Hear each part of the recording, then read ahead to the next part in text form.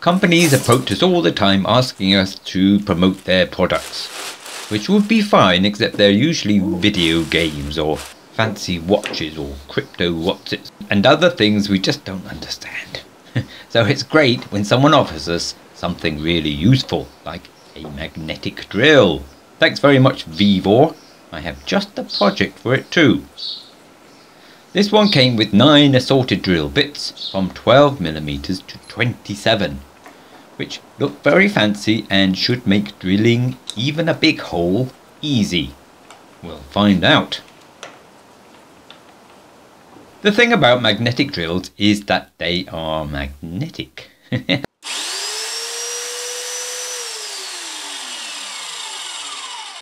And they stick themselves to the metal, so you don't have to push really hard to drill a hole. Ooh, stuck.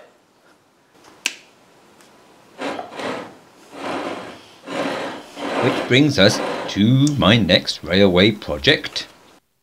You see, I want to build a bridge from here to there.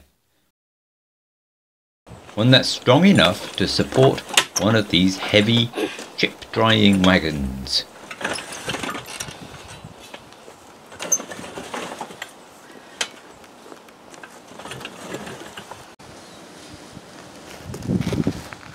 Luckily, I have these 2 steel girders, which aren't very pretty but might do the job. Surely they should be strong enough, because they sure are heavy enough. Some of that weight though is pure rust. The wagon should be able to drive along between them, provided they're the right distance apart and don't move. So they just need some brackets, like this one, to fix the gap. So the brackets, like that. Lovely. But if we weld those together, everything would be so heavy, couldn't possibly move it. So, let's bolt it.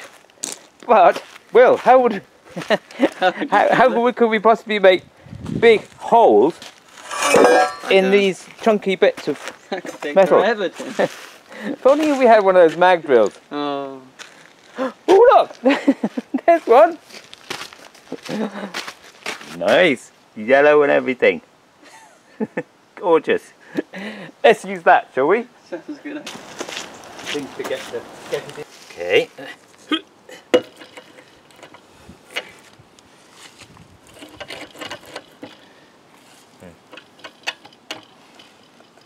Turn on the magnet. Then you have just picking up rust there. It's a bit rusty, that, isn't it?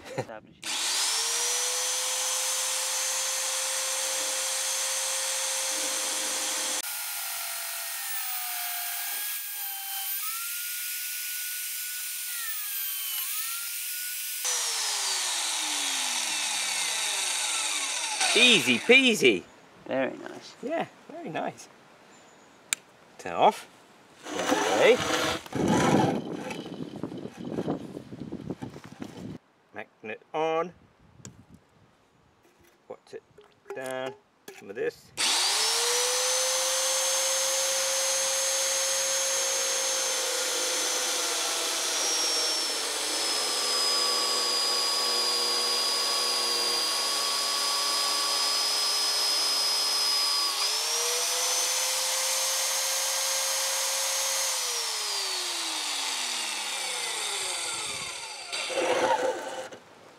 Two holes. Not fun.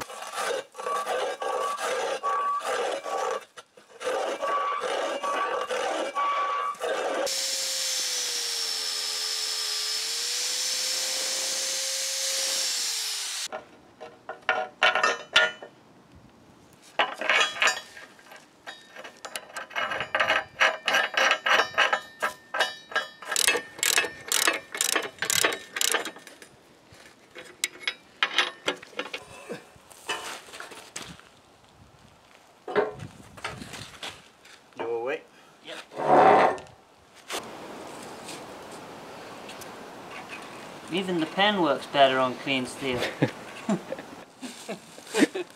You're trying to convince me, aren't you? Oh, it's a pleasure. It's very strong rust, though. I suppose I could paint this, couldn't I? Theoretically. Theoretically. That's very theoretical.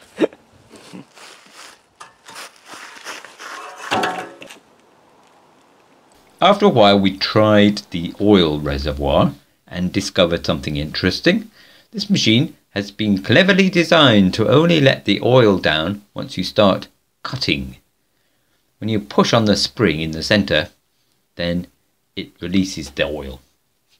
And the oil gets to where it's supposed to be. So it seems to be the right way to do things. Now look, I know it's hard to believe, but I'm not actually an expert on Magdrills. But this one seems to do a great job and I like it. It's by Vevor and it's yellow. What more can I say? Go and look them up. Okay?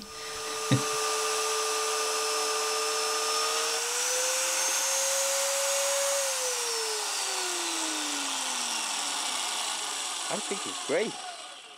Right then, time to build a bridge.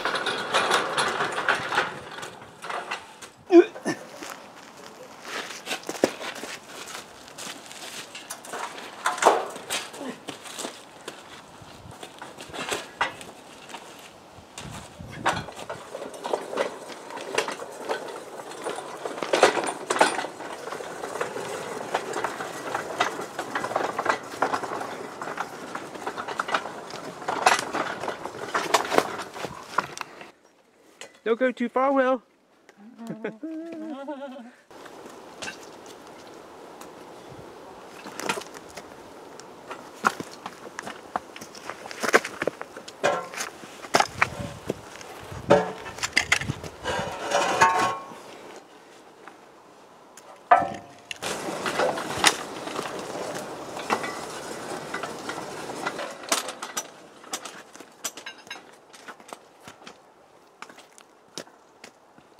Oh, we're doing that. Meet this way a bit. Stop. Okay. Yes, I know, it's not very pretty, I know that, but it is functional and more or less horizontal, so it will do, I think. Very good. Woohoo! Let's have a look at... Wow. Is it strong? Da-dam, da-dam. Da-dam, da-dam. Walk, walk. Woo!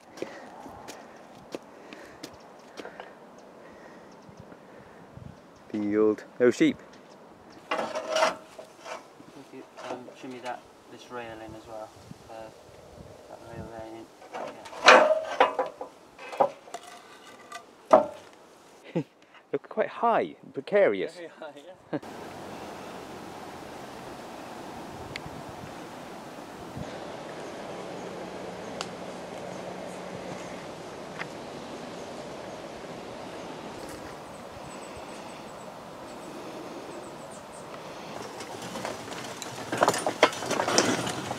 Of course, the plan is to drive the wood chip wagons onto the bridge and then activate the trapdoors underneath so all the chips fall down into a hopper underneath.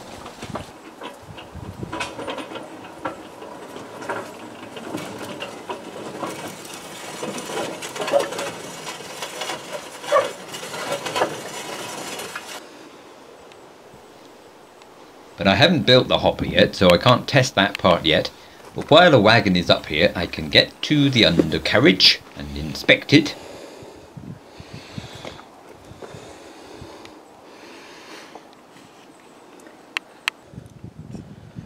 And oil the wooden bearings.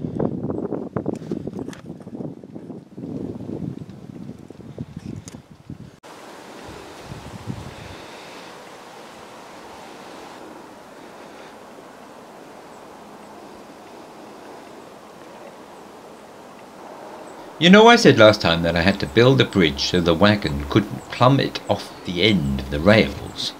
Well, of course, in a way, I just made things worse because I moved the end of the rails further out. And That means higher up. So now the plummeting would be catastrophic.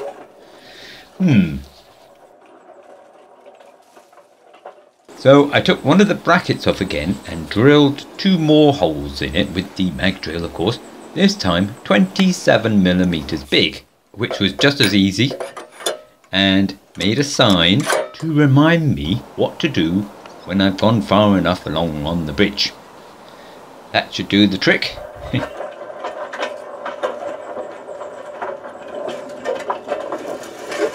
And it should mean that the wagons end up right over the hopper, which is the next job to do.